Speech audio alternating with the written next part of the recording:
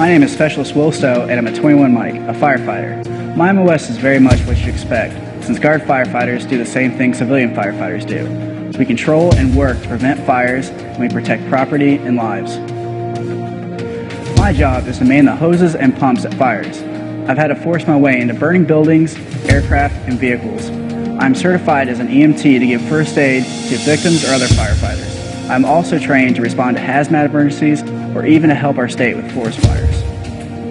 I feel like we really get to do what the Guard promises, serving our country and our community. I'm very proud to be a part of it. I've always wanted to be a firefighter, but I also wanted to finish college first. With the Guard, I'm making it happen.